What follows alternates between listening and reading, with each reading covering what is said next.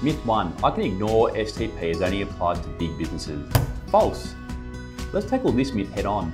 STP applies for all Australian businesses who have employees. Recently, new government legislation was passed, which means Australian businesses with 1 to 19 employees now also need to become STP compliant by the 1st of July 2019.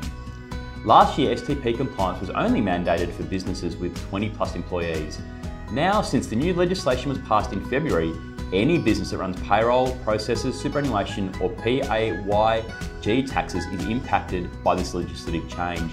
It's important to note, irrespective of whether you're a small or a large business and how many employees you have, STP now applies to you. So what does this mean for small and medium businesses? It means that if you're not already using an online payroll system which is STP compliant, you'll need to move by the 1st of July 2019. The ATO requires all businesses to lodge their pay runs electronically using STP compliant software, like QuickBooks Online, whose payroll is powered by KeyPay. With an STP compliant online solution, it means you can automatically send payroll information with every pay run.